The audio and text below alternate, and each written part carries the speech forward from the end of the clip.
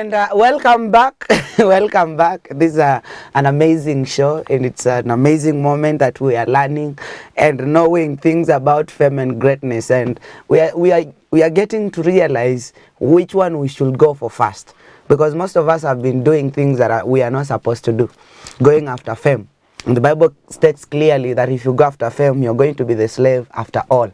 And now, from that part, I think we are now going to understand what the Bible means by being a slave after all. So, welcome back. If you're watching us on online, it is KA Television on Facebook, KA Television YouTube, KA Television on Instagram, TikTok, and Twitter. And kwa wale wanatutafuta on kwa website, it's www.katv.co.ke.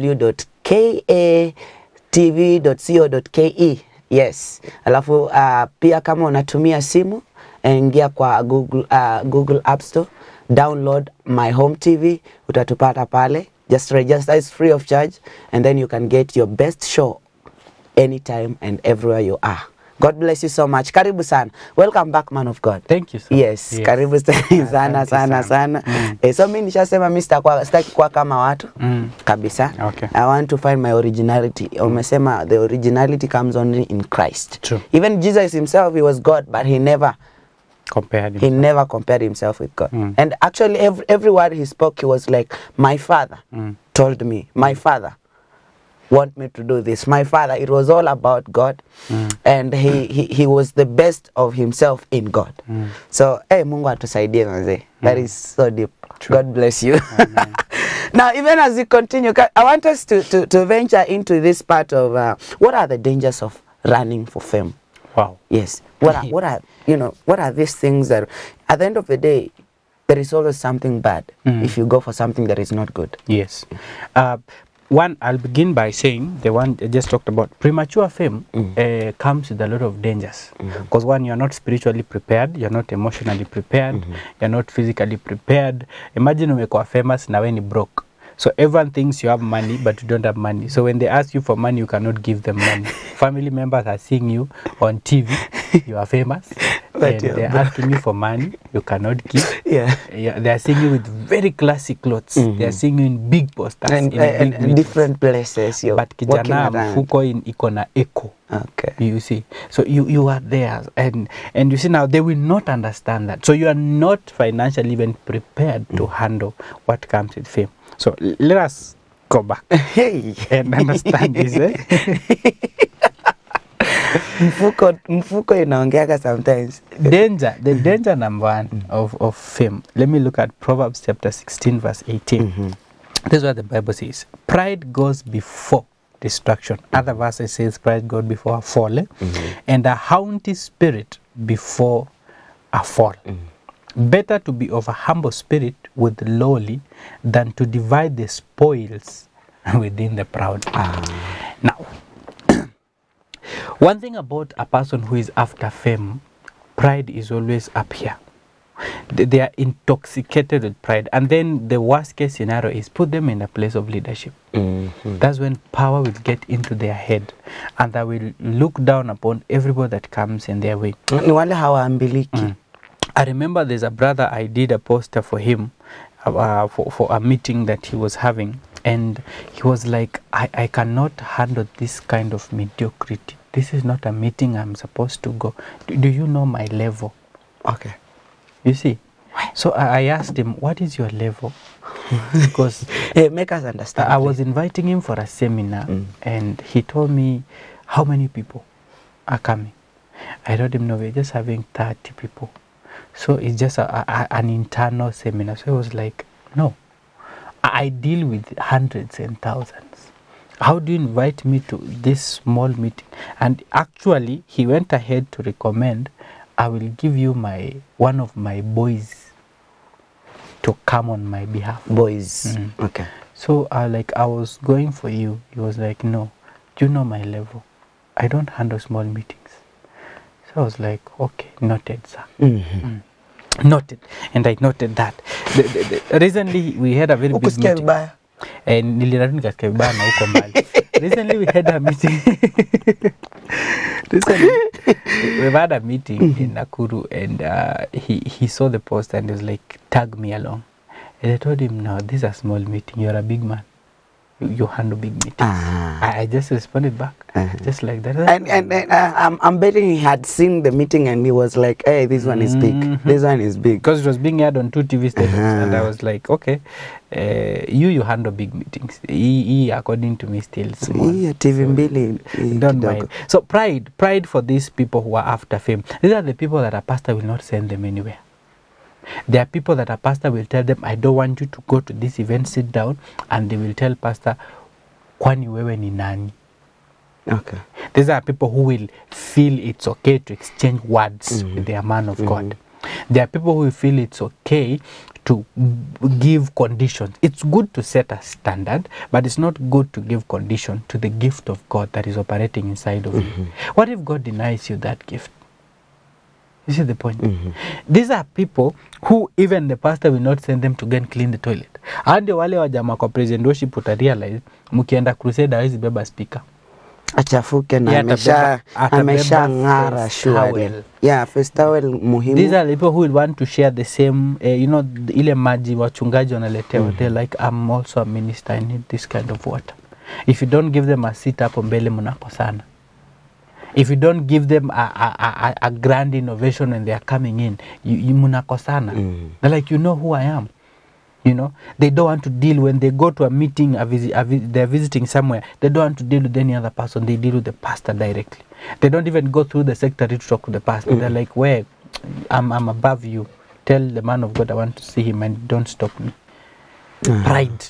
It's so full in them. And then the worst case scenario, they cannot teach someone something. Okay. They are always there, they know it all, but they cannot delegate, they cannot teach somebody, and then they cannot be taught also. If you tell them something, they are like, I know.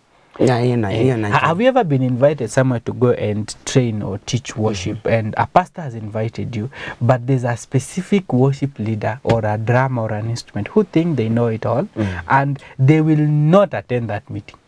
And if they come, this one, it has happened, na kikuja, kuna venye anakaa anaanza kuwaeka kwa darubini. Anakaanga pale kwa kona, anaanza kuwaobserve. Anaangalia tu, okay, sawa. So that is how they behave, and they are like, I can do better. You know, these are people who, if they are not leading, watakaa hapa chini, and all they will do is to identify mistakes.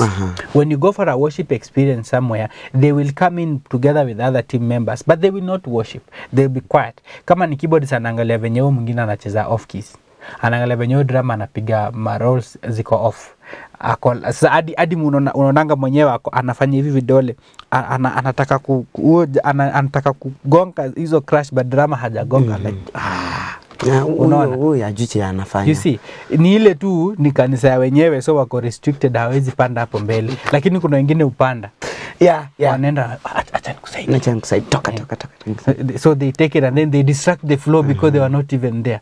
And then they are, you know, there are so many issues that are related to pride that you cannot even conclude. Or they hand over the microphone for you to sing. You sing a song hatu jamalizo, anaona huyu ana upako. Actually some of them say it louder. Miss Kufil. Anachukua mic. Miss Kufil. That is pride. Akiimba anaona hadi analia, anatoa makamasi ana. If they minister that day and people don't celebrate them, that's a problem. They want those shouts, one watu wame, and then akitoka hapa anaulizwa, hii service ilikuwa poa. Unaona? Alafu munajuanga tu mimi nikilid. Let me give you a scenario. There was this time we were somewhere, and the people who were supposed to minister with us walikuwa watu wakubwa kidogo. Wamepewa neema kina Solomon mkubwa, and kina Pastor Tumaini, hao ndio walikuwa wanakuja. And before that there was this brother of ours akakuja like he barged in. He was not on the, you know, hakuwa mazoezi, and he was not part of it, but somehow watu wanamjua, and he feels himself. So he came and was like, mina nataka kupiga sifa hapa saizi. Akachukua. So he was singing and people are looking at him. Actually the reaction was very dull. He stopped the whole thing and he was like, kwani mumetoka kwenu na maasira mnaniletea hapa?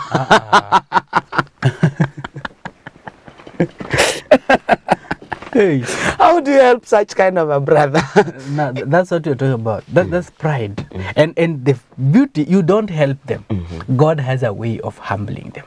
God has a way. The book of 1 Samuel, I'm going to look at that. The book of 1 Samuel, chapter 15 and verse 17. Allow me to read that as I answer you. Chapter 15 and verse 17. That is the book of Samuel 15, 17. This is what the Bible says. So Samuel said, when you were little in your own eyes, were you not head of the tribes of Israel? And did not the Lord anoint you king of Israel? Now the Lord sent you on a mission and said, go and utterly destroy the sinners and Amalekites and fight against them until they are consumed. Why then did you not obey the voice of the Lord? Why did you swoop down on the spoil and do evil in the sight of the Lord? Here's the thing. God has a way of humbling every proud heart. This is what will happen. Saul had it rough. Imagine your successor being appointed and you're still alive. Anointed, you're still alive. Your successor is anointed. And then you invite him, he comes, plays, he's the one who plays the instruments, and then you get calm. Demons are running out. This is the person who saw his successor kill Goliath in front of every Israelite and actually gave him his daughter. That's being humble. Because if you ask me, for some reason, Saul agreed for David to go and fight Goliath because he knew kijana sasa wacha nimweke hapa aende hiyo huyu ameenda. So the reason he agreed actually very fast was this is my successor, so let him die. He didn't expect David to win that war. So this is the person who actually, when they are coming from the war, people are saying, women are dancing and they're saying, Saul has killed thousands, David has killed tens of thousands. How do you feel as a king? Because your kingdom is being taken over and you're still alive. So God has you see it happening. You see it happening, and that's what God does. So if this kind of brother exists in the worship team and these people are proud, this is what God does. He actually brings your successor. By the natural watch. God brings your successor. And he will bring someone that you least expect. I remember we had one of the leaders in our team who was very proud. And what God did, God brought in a very young girl from nowhere. Huyu msichana alikuwa akiimba church yote inakubali. Even the pastor bows himself down to listen to this voice. Because the girl was simple. She was from village. She didn't have clothes, very good clothes. Alikuwa na zile marinda za kitambo. She is a sport. And then she had just rubber za kawaida. But this worship leader was makeup, was everything. Closet imejaa. Ni dynasty. You know, wanaimba, oh God, you know, those ones. But huyu, she was actually a house girl. Okay. She was a house girl. Okay. And this lady, she sang. And actually, she was appointed one of the leaders, and she transformed that team. This other worship leader, because of shame, he had to exit the team. And actually, akahama kanisa. Okay. So God has a way of humbling every proud person. So number one, premature fame brings pride. Number two, premature fame distracts you from God's assignment. Because you are now focusing on yourself and you're not focusing on God. And the minute you focus on yourself, God actually takes you out. Because God wants the glory. You can never share the glory with him. No. So this is what God does. Okay, you are making it about you, then why don't you go ahead and do it about yourself? Wacha mimi nitoke. So God actually gets his hand over you, out of you, and he actually now focuses on the people that are after him. And what happens? Wakati shetani anakugonga vizuri, that's when you come back to God. And the God is merciful. He will forgive you anyway. But what have you gone through? The consequences that you have gone through. So it can distract you from God. You start looking at building your name instead of building the name of Jesus Christ. I said here last time, focus on the kingdom of God and let God focus on your kingdom. Because the minute you focus on the affairs of God, God is not a man that he should lie. He will focus on your affairs. So wait, we are supposed to focus on the affairs of God. Building the name of God. So that God can focus on us. Yes. This is how it applies. Focus on God, making God happy, building the kingdom of God. Now God anauliza, this person wants to build my kingdom. Wacha nimpatie a bigger audience. No. Wacha nimpatie a bigger connection so that he can continue doing what he's doing better. Wacha nimpatie a destiny connector. Wacha nimbariki na finances. Let me give him a good wife. You see, that will give him peace so that he can focus on my kingdom. Let me ensure he has good children. Let me ensure that he has all the resources he needs. I'm seeing him, he's going for ministries and working and doing this, but he's struggling. Let me give him a car. How did God give Adam a wife? He told Adam, and I'm not talking about a wife and a husband here. He looked at Adam and he said, I think it's not good for man to be alone because he's focusing on this all assignment and is weighing him down. Let me get him a helper. That's what God says. I think it's not good for Felix to walk on foot. Let me get him a car. Please get it for me, God, now. That will help. Yes. And they say God cannot give you what you want. He'll give you what you need. Maybe you don't need a car right now. Anaweza kupatia gari na kupe kiburi. Nianze kuwagia maji. And so he says, until you are humble enough, he will not give you this. So let's bring the character and the traits of the Holy Spirit in us, and then God will lift us. I think this one is going direct to some of us about tunatafuta audience on our own. We have been forcing, mimi have forced myself to be in Congo, Tanzania, Ethiopia. Forcing. I'm saying forcing. This one is a testimony. I've forced myself to do that. Like, I want to be there, you see. And at the end of the day, hakuna kitu ya maana inatoka huko. And if I compare with a very small audience that I go, maybe 100 people less, the impact is very different. Very different. Naenda Congo narudi nothing. So I'll ask you in a layman's language. Hizo meetings zote ulienda Congo, what do you have to show for right now? Hakuna. How many souls did you impact? Sasa hapo ndo nakwambia kuna juu nilijitafutia nini ile I want to go. Actually, me personally, it was out of fame, and I wanted fame. I told you there was a time I wanted fame, like really fame, to a point like waimbaji wakubwa kubwa nimeimba na wao. I had to fix myself. Band director, fix me ama tukosane. Simple as that. Wewe nitakusema vibaya huku nje. Simple. So he had to fix me. Sometimes you pay. Oh, my friend, God has really helped you. He has really worked on you. Hallelujah. Let us continue. Mungu saidia watu wake. But this is what I'll say. Allow God to announce you. Because God never gathers his people in vain. It is God who will gather people. You know, when I try today to take myself to Kisumu to have a meeting, people will not be gathered. You can never gather people. Okay. Look at what politicians do. They force themselves to people. They get elected. But what are the results? They focus on themselves. That's what our politicians do. They campaign. People are elected. They lie to people. They get elected. You're lying to a man of God.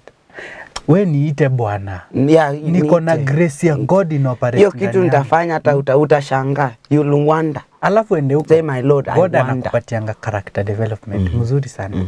You see, and let's come to a place where allow God to announce you, allow God to groom you, allow God to bring you to the people. Let God, you see the way Eve was done, Eve was prepared when Adam is asleep. She was molded very well and she was presented to Adam. Now when Adam saw Eve, what did Adam say? Now this is the bone of my bones. Now allow God to prepare you in the absence of people when they're asleep and they're not seeing. Now when the time comes, they will look at you and they say, now this is the voice you've been waiting for. Oh yes.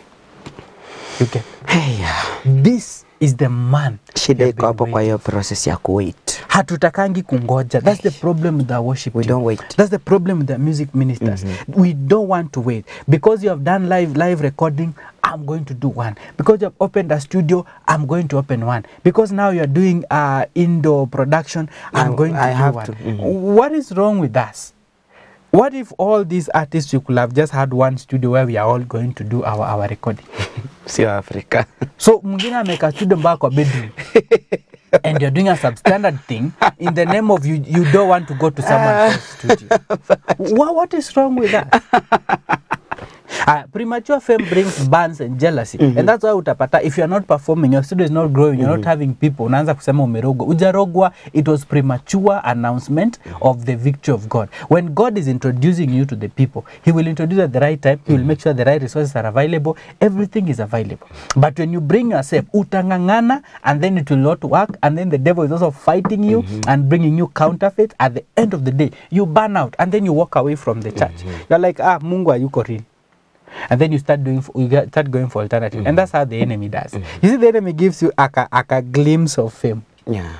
When he gives you a glimpse of fame, he says, just bow before me and I will make all these things happen. And you agree. So when he brings that fame on your part, what happens? You move away from the glory of God. And you see, the things of the devil are very temporary. So he gives you kidogo alafu anazitoa. Unabaki dry. They ain't permanent like what God does. Like what God does. And then you start crying back to God, like, you all niacha. Now come back to me so that I can help you. Start afresh. Yeah, that's what God does. So it brings burnout, it brings jealousy. You start now hating people. You start now being bitter to people, like mbona ni Felix anachaguliwanga tu kila siku kuimba. No, there is something Felix is doing that you're not doing, and God has decided it to be that way because also umeamua kwenda na njia yako, and God is very gracious, he lifts you. So people who are famous in this generation, this is my take. Please allow God to introduce you, allow God to mold you. Please go through the will. If it's going to take you to go through the wilderness, please go. If it will take you to go through the valley of the shadow of death, please go. If it will cost you to be in the miry clay, uko chini, please go. The funny thing is, there's always a word after that. In out of the wilderness, the Lord called. Out of the miry of clay, I lifted up my hand, and the Lord held my hand. Though I walk into the valley of the shadow of death, he is always with me there. That's our God. You see?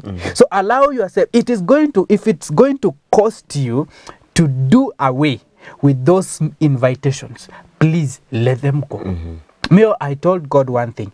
I want you to make me great in my generation, but I don't want you to make me great. I want to take me through the process, whatever it takes. If I'm going to go through the wilderness, please take me there, and let your grace go with me, because the grace of God is always there. It will always carry you. It will always take you out of into the process. So allow yourself to go through that wilderness, my brother.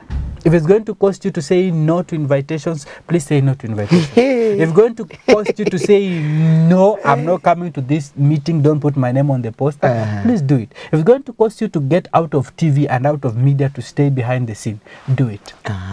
Because when the time comes, hapo kwa kukataa meetings, Mungu hapo kwa kusema usiniweke kwa poster. Hey, kama itakukost hiyo bahasha unapo say thank you man of God, but I like this envelope to go back to the present worship team for the work they have done. Please let it go that way. Okay. Which is very hard. My brother, I'm trying to understand. And may the Lord God help us. Now I know tukimalizia, even as you talk about the spiritual, the loss of essence of worship, because the moment you become focused on fame, the essence of worship itself goes away. It's like unatoka kwa reli unaanza kukimbilia kwa msitu. You are out of the way. Now, tukimalizia nataka you talk about that one ukitupea remarks. The essence, how do we get back? How do we get back? Because every time we are focusing on inaitwaje fame, we are running out of the way of worship. Yes, its originality is gone. How do we get back? The best worshipper in this generation is a worshipper that has prioritized humility. Just James 4:10. The worshipper that has prioritized humility in their life, and is a worshipper that knows that all gifts come from God. It is nothing to do with you. You didn't go to school. I saw a comment in one of our WhatsApp, none of our Facebook posts, and someone says, "This is my gift. I worked so hard for it, so I must be paid for it." It is not your gift. It's God's gift. It has nothing to do with you. Because it's God who allowed you to get that money to go to school. It's God who provided that school. It's God who made sure that teacher is healthy and you have favor with him. It's God who gave you that brain for you to understand what you're being taught. So it's not your gift. It's not my gift. It's God's gift. And it has to go back to God's kingdom and to do God's business. So you have to understand that it's God's gift. It has to do God's business. And then you have to be a servant. At the end of the day, you must embrace servanthood in everything you do. Look at your neighbor as more better than you. Yes. That's how you grow. That's how you become better. Now focus on building others. Focus on building the kingdom of God. That's how we attain greatness. Let us not chase about after fame. Fame is one of the blessings that the Bible says, and the blessing shall follow you. Okay? Because God will grant you favor before him and before men when you go after him. Favor is fame in its own. God will mold you and make sure people know you, people know what you're doing in the name of you are serving the kingdom of God. So as a worship leader and as a man of God or a woman of God, chase after God. Chase after greatness. Fame and blessing will chase after you. Oh, yes. Yes. God bless you so much, man of God. Thank you. Thank you for the enlightenment. Mungu akubariki sana. And all of us who are watching and following together with us, God bless you so much for staying tuned in. There is a number on the screen. You can talk to us. And also those who are watching on Facebook, it's KA Television. On Facebook, on YouTube, Twitter, and Instagram and TikTok, it's KA Television. Follow us up and you'll see we have very interesting informative and educative programs that will help us and build us in the name of the Lord Jesus Christ. Thank you for staying tuned in. Thank you, man of God, for being here. Thank you so much. Bless the Lord. I'm so happy that you are here with us. Every time we call you, come. God bless you. And thank you for being there, #1 fan, for following us, sharing, and even commenting. God bless you so much. Now, can you give us your social handles? Yes, we are located in Nairobi and across the world. We are meeting on our WhatsApp for daily discussions and trainings on worship. So if you're a worship leader and you're interested, please call us on 0702551891. We'll be there, or go to at Global Worship Leaders Forum. We are always there online. Our admins will respond to you. It's free of charge. Join in. We also have a class in the school. I don't know if I'm allowed to talk about it. Please. Yes, just for today. Just for today. Yeah, we have a class that we are doing for worship leaders, so you can register for our class. We are training about altar ministry, ministry ethics, music dynamics, and vocal trainings. So you can be part of it, and God will bless you. Our class are beginning this February by the grace of God. Amen. Amen. God bless you so much. Our number is 0714-596-888. And God bless you even as you continue with us. Let us pray. Father, in the name of the Lord Jesus Christ, we bless you and we worship your holy name. Thank you, Father, for insight, for enlightening us, oh Jehovah. Thank you for instilling knowledge and understanding in us, Jehovah, Father. Wherever we've been doing wrong, oh God, I pray that you may redirect, oh Jehovah, our thoughts, redirect our mind, redirect our heart back to you, O King of all glory, that we may focus only on you, and that everything that we need, we may ask from you, O Jehovah, Father. In the name of the Lord Jesus Christ, I pray and believe. Amen. Thank you so much. Endelea kukaa nasi pamoja, and God bless you. My name, Felix Wesonga. God bless you.